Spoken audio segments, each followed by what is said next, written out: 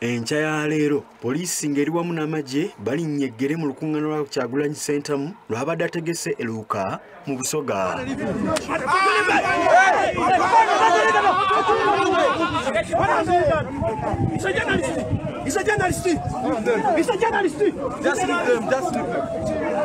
Kino kiwaliriza abagizi ba Kyagulanyi okutandika okuwanyisiganya ebisongovu ne poliisi nga bagirangira okubeera ne kyekubiira ng'ekwasisa amateeka.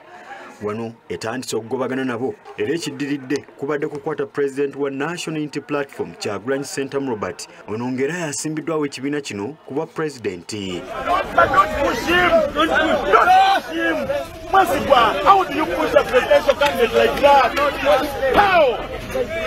Bano basoose ne bawanyisiganya ebisongovu n'abasirikale abamukutte abadde bamusindiikiriza okuyingira emmotoka ya poliisi. Ono bamuvuze bwe bato ne bamutwala ku poliisi e Nalufeenya esangibwa mu kibuga Jjinja.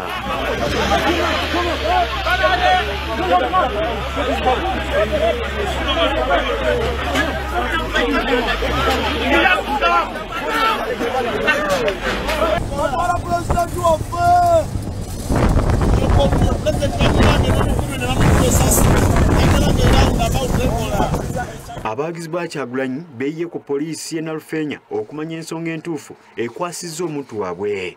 Wabula bano babafubutuddewo okulaba nga tebaleeta ffujjo.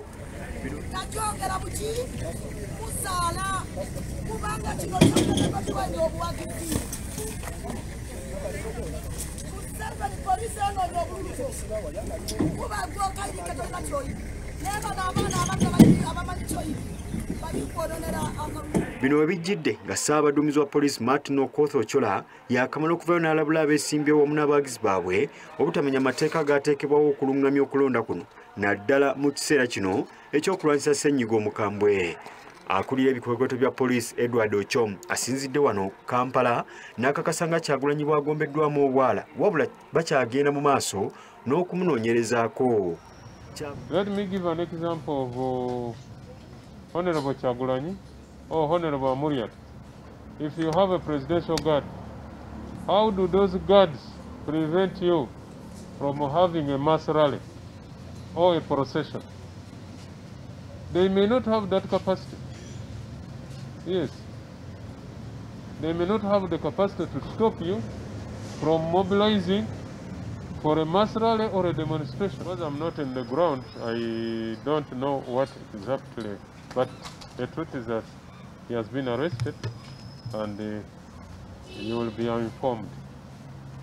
Yes, you will be informed of the details. Kyagulanyi abadde wakubeera mu disitulikiti y'e Luuka, Buyende ne Kamuli. Kefas Mayumba, Delta TV, Amasukkulumu.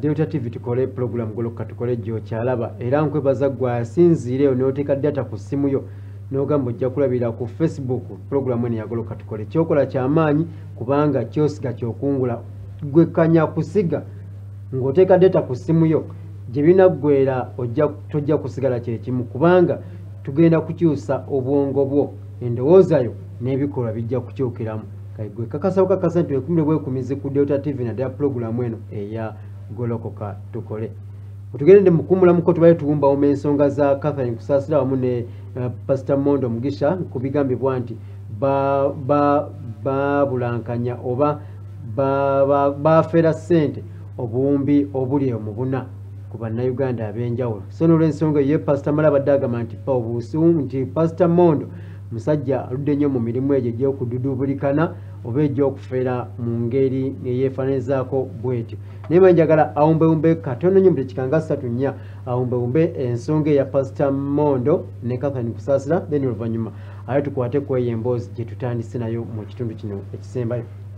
Bw'obadde owulira accusations ku Mondo Mugisha n'oli Siraje ne Catherine Catherine ndowooza issue ye ya kuconnectinga bano wa Museveni kyokka ate Mondo ne Siraje baliko ekyokusuubiza abasumba bano obatwale South Africa ne Israel South Africa ebaddeyo omusajja Ssaabafere nga bamuyita Nabbi Bushiri.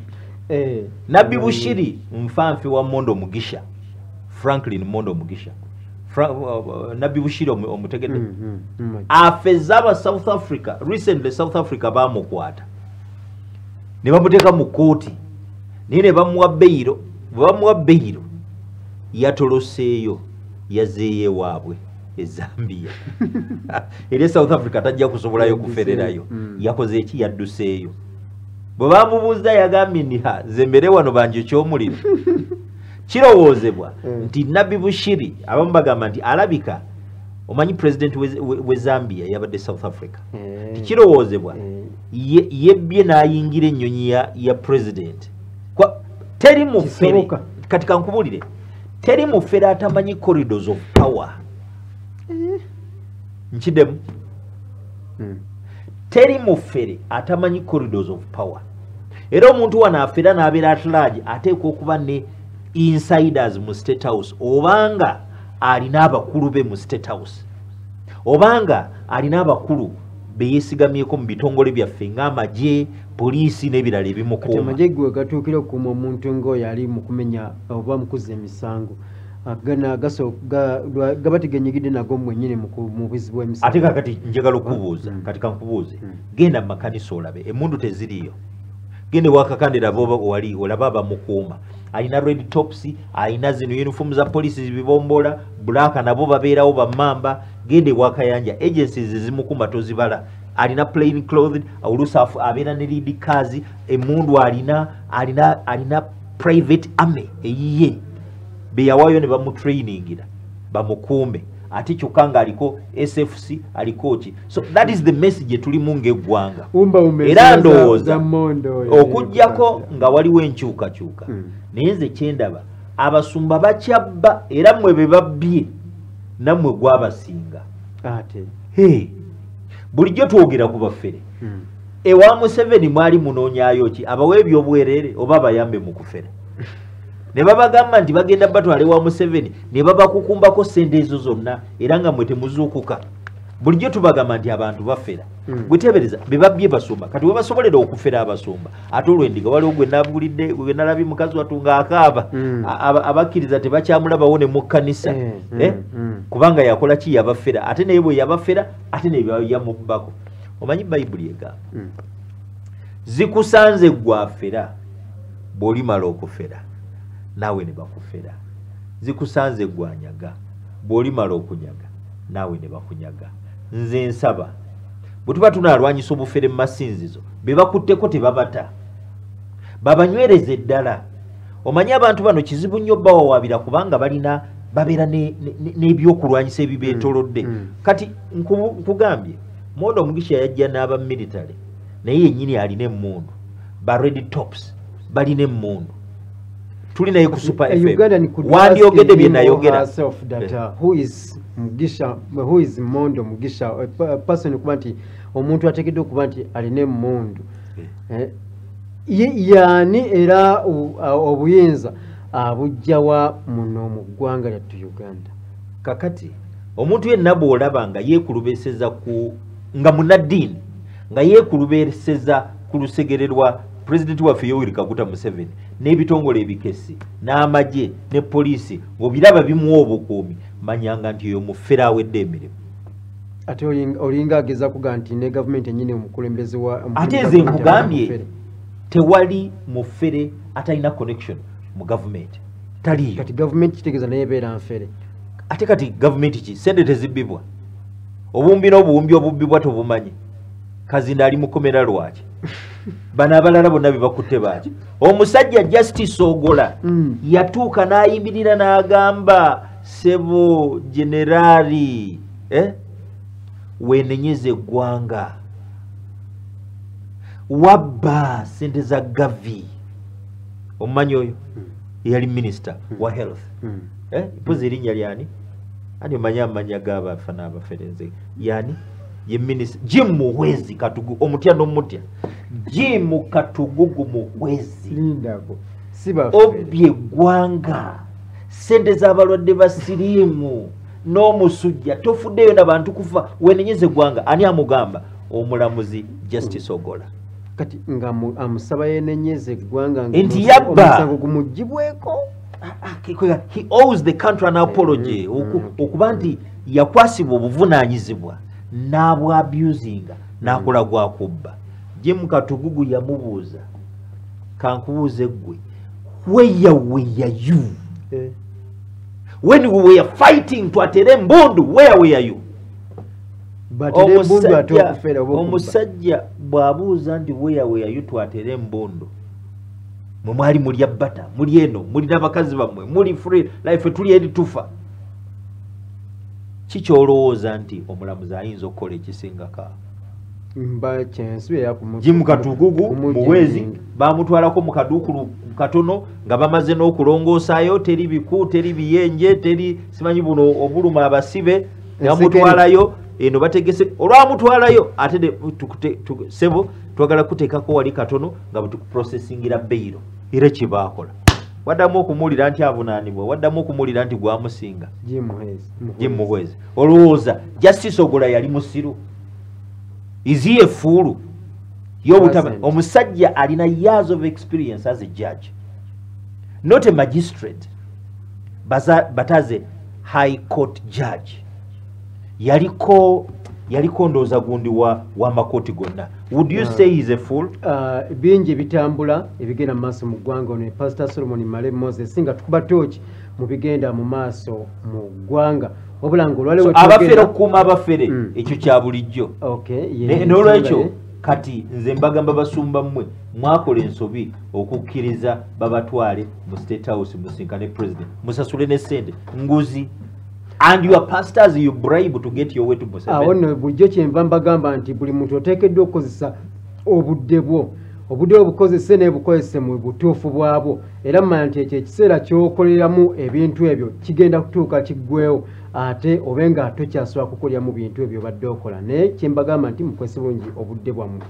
Bikyatambula bingi bigenda maaso mu ggwanga nga wetwogere olwaleero bannabyabufuzi abamu bayimiriza kampeyini zaabwe omuli pulezidenti wa anti General Gregory Mugisha Muntu olw'okuba nti olunaku lwajjo Pulezidenti Robert Kyagulanyi Ssentamu yakwatiddwa poliisi ku bigambibwa nti asusse okutyoboola ebiragiro by'akakiiko k'ebyokulonda n'amateeka agassibwawo minisitule y'ebyobulamu okwetangira okusaasaana kw'ekirwadde kino COVID-19. Naye mu kavuvuŋŋana ako bangi bakubiddwa amasasi, abamu baafudde, abalala bakyali ku bisago eby'amaanyi nga bakyali mu kuba nti bawera ennemba n'ebisago ebyo. Naye nga wetwogera Robert Kyagulanyi Ssentamu akyali mu kaduukulu e Nalufeenya ali afenyereketera eyo nga ssaawa yonna oba oliawo ajja kuggibwayo ate gy'anaatwalibwa mu kooti aggulweko emisango egy'enjawulo. Bwe twali tulaba olunaku lwajjo bannayuganda bakoseddwa badde bangi ng'emboozi muzze muziraba nga twabalaza amasukulumu nakati genkedde balaga n'emboozi eno esembyeyo. Ekyebuuzibwa nti olwaleero munnayuganda ateekeddwa kubeera atya okusobola okutambula mu byobufuzi ebitalimu kuyiwa musaayi, ebitalimu kutulugunyizibwa na kunyigirizibwa okwenkaniddeawo. Musumba, it was a great mistake. Yali nsobi y'amaanyi nnyo okuteekawo okulonda nga President Museveni akyayagala obuyinza. It was a grave mistake, nsobi okuteekawo okulonda nga President Museveni akyayagala obuyinza. Anti okulonda kubwaba akyabwagala nga bannayuganda bamukooye, okulonda kusalawo eggoye. Okulonda tekusalawo ggoye. Gw'olina emmundu. Kyagulanyi alina emmundu. Ono eyakafa yamugamba atya ti nina emmundu ezisatu.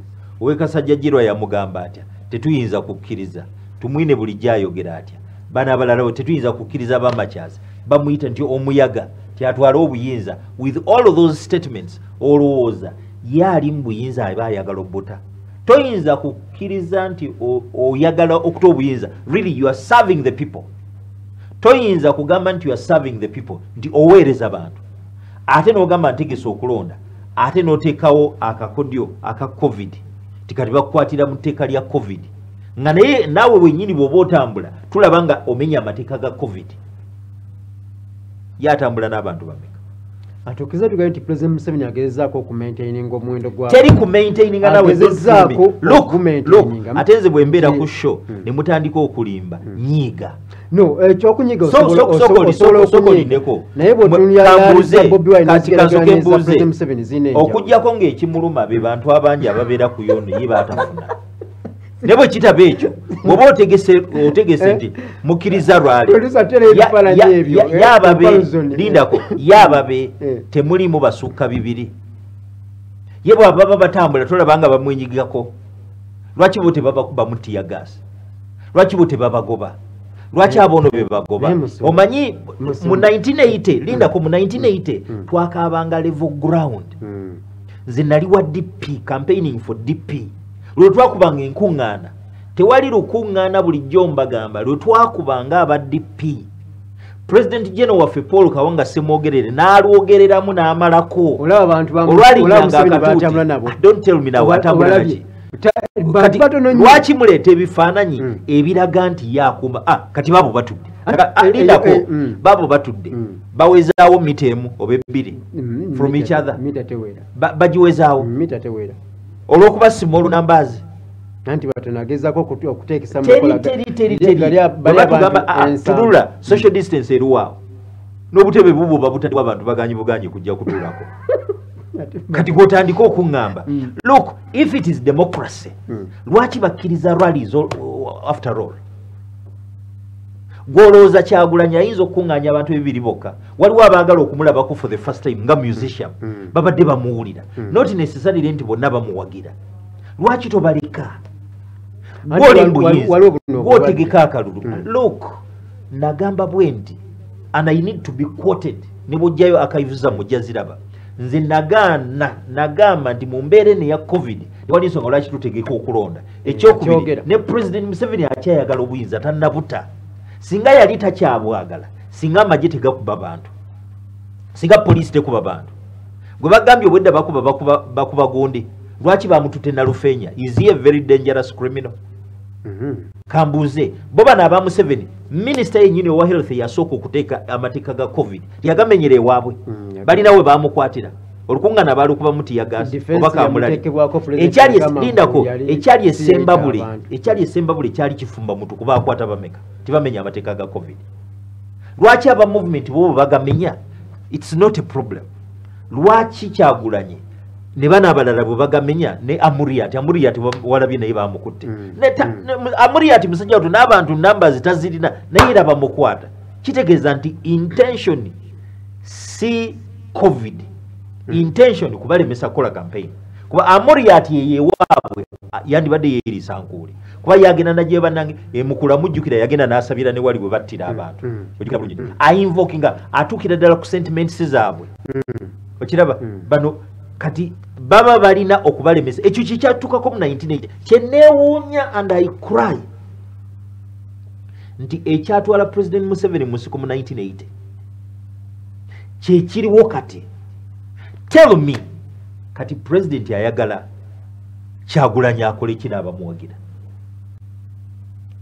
if tobakkiriza kukola campaign if babakwata how are you going to come out and say nti okulonda kwabadde free and fair ti okulonda kwabadde kwa bwenkanya tinaawe wa campaign ze ku radio babagaanako Amuriat yabadde ayogera ku radio ne bagisala kuzimanyi dakiika 3 ne bagijjako olaba ekiri wano RDC alagira atya bakwate presidential candidate omulira musajja watu Kyagulanyi n'agamba ne ami presidential candidate lwaki muntu lugunya muti kati bwe bakutulugunyiza presidential candidate ate olwo gwe kiyingi mpale enywera muguwa what can they do to you kyovolaba kati soka owulirize Kyagulanyi bamukutte ali mu kaduuko bakuba masasi not even rubber bullets lino essasi oliraba lino this is a bullet ayagala mpakanyi sasi lyennyini mbeera wali Kawempe ewambogo this is a bullet oba nditeekewa balirabe kanteeke wano oba ku ssimu balirabe bulungi nnyo simanyi nakumanya this is a bullet yino kansubire bannange nti mugiraba naye baliraba lirino sasi lino essasi lino baalikubye nze mbeera wali Kawempe bwotuuka ku Sembegu ya road yambukako katono ewange awo tewabula ndikumbire poliisi baalikubye ne lijja nabaddewo n'abantu awaka ne ndiwulira mu bbaati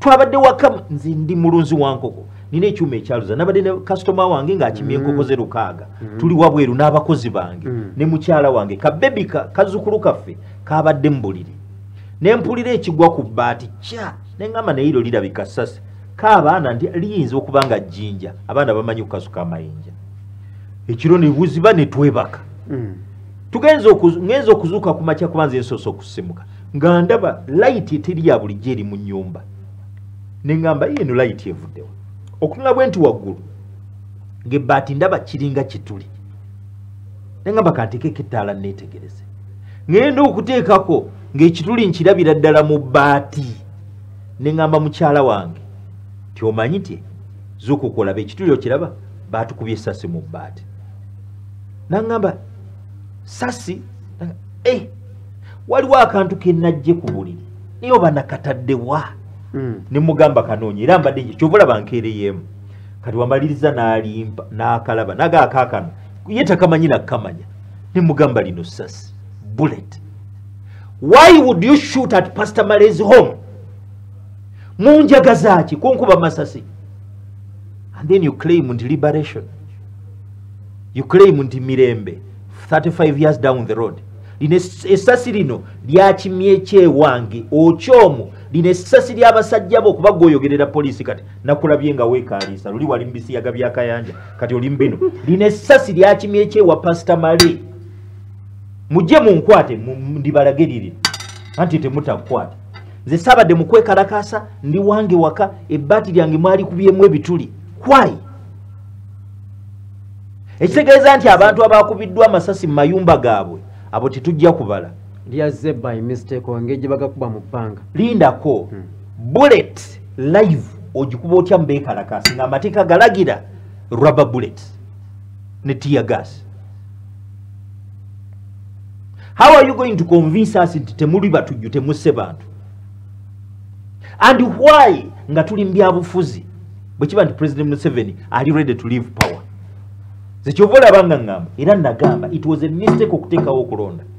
Ekyokubiri singa president yali so open n'abagamba bannange nze Ssaabalwanyi nze Ssaabagabe nze Ssaabakabaka kati bwe mulaba wano mbawaako buwi mulonde bali bokka bali aba MPs nenze ekifo kyange mukireke kuba nakirwanirira.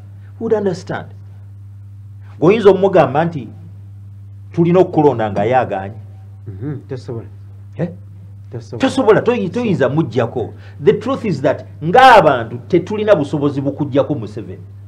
Gwe amagye golina ne police naki singa oyagala kufuga gwe gamba temutawana kulonda kyovola banza I prefer mini kati amini yete teyadda munambuye bokwekweka ye agamba ndi life president wawulira ka mugamba kati baba ali baagala aveeko ne bakola enteekateeka nga yakumujjako kuba kati nze siri mu lutalo seekalakaasa buli lwenzija wano ku TV mbagamba nti tibannange temwekalakaasa nakiraba mu 1980 n'oluleno waka bannaffe be baakubira amasasi ku State Square they will never live again. Tebagenda kuddamu kuba tebagenda kuba balamu bw'aba yalina family ekyemusuubiramu n'alabye omuvubuka eyakutuseeko amagulu wamulabye young boy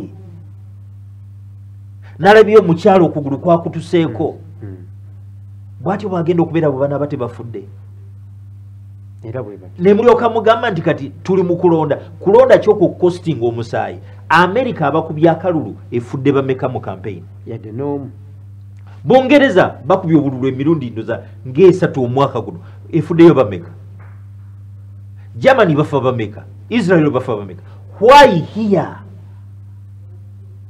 Kyovula banga ngamba president waffe tannakuwa buyinza bw'aba tannakuwa buyinza atugambe kimu ebyokulonda biveewo paka lwendifa tindi life president wabina ebyokuteekawo kye tuyita semblance ekifaananako kungulu okirabanga democracy naye bw'ogenda okibikula bwenti tyoke gondi era ze bano abanenya akakiiko k'ebyokulonda mbanenya nabo kirabika upstairs baliko ekikyamu alina instructions alina se ku magye ye Museveni alina se ku poliisi ye Museveni akulira akakiiko ku byokulonda banenya wabwerere nti alemeddwa okutegeka okulonda okwemirembe alemeddwa guidelines simanyi biki all of that is trash and rubbish. Musumba weyogereko gyosangibwa bwogere kiso kya mbuzi omanyi kirekerera omusi ne kitunulira omubaazi mulekeraawo okunenya akulira ebyokulonda byabakama talina power alina power in all this Yoweri Kaguta Museveni the president wange nkusaba njagala amabaati kuzaawo nyumba yange ekyo kimu gavumenti empa amabaati nzeewo ki ennyumba yange bagikubamu batya ebituli kiye ennyumba z'abantu meka ze bakubyemu ebituli kati nze mbere mu nyumba etonya mwandabyeyo mu kwekalakaasa mwali mumpulidde nga mpagira okwekalakaasa and then you come muzukulu wange era twebaza Katonda nina okwebaza ennyo Katonda muzukulu wange yabadde ku buliri afuna napusi ez'emisana naye teryamukubye ninga lyadde lisobola okumukuba lyabadde lisobola omutta liirino likwateko olirabe gwe bannyonnyole kiki ekyo sasi lyennyini baalikubidde kyewa male mujaase male mulabe wa gavumenti bwe mba ndi mulabe wa gavumenti bambuulire ekibakubisa mu nnyumba yange amasasi Musumba tusiibule mukole era nze buli lwenzi ano mbakubiriza kukola nange nkola bw'oba oyagala kulunda nkoko tutuukeko bw'oba oyagala croilers oba oyagala loko oba oyagala layers oba oyagala broilers croiler loko croiler zezava ebuyindi broiler ebyabazungu bino ebikula amangu mwezi gumu then loko zezaffe ennansi ebyuma byaffe bye tulina bizaaluza bw'oba otwagala ate bw'oba olina amajiigo oba ga broiler oba ga layer oba ga loko oba gaki gwe galeete tuli Kawempe ku polisi bwotuka ku polisi ye Kawempe kale ate ndi mulirwana wa polisi ate gwe bakubyemu amasasi bwotuka ku polisi ye Kawempe novaamu boda uparking awo ku polisi n'obugamba nti ngenda wa Pastor Male bamanyiiwo bakuleetayo siringi 10 ate bwotuuka awo n'okwatiridde Wambogo katono nnyo then n'okwata kulidda ku kkono erigenda Kawempe Muslim bwotuuka emabega w'eddwaliro lyennyini ery'e Kawempe pya we wali ekkuba erisooka okwambuka era erisooka okwambuka oliyitako eriddako okwambuka lyambuka wa Pastor Male ndi mumanyifu awo bammanyi ebyuma ebyaluza weebiri bw'oba oyagala kwaluliza amajiigo galeete bw'oba oyagala bukoko buto jangu ne bw'oba oyagala bukuzeemu croiler ne loko obukuzeemu nabwo jangu ojja kubukinga tujja bukuwa ate ekirala bw'oba oyagala mmere ya nkoko bw'otuuka e Kawempe ku 5 n'okwatiridde empereero mu kkoona lya Kiganda wali store Male quality poultry and animal feeds bw'oba ova Mpereerwe bw'oyita ku roundabout y'Empereerwe n'oyolokera Kiganda buhamsi bwe butandikira ekyemmanga we wali store eyo Male quality poultry and animal feeds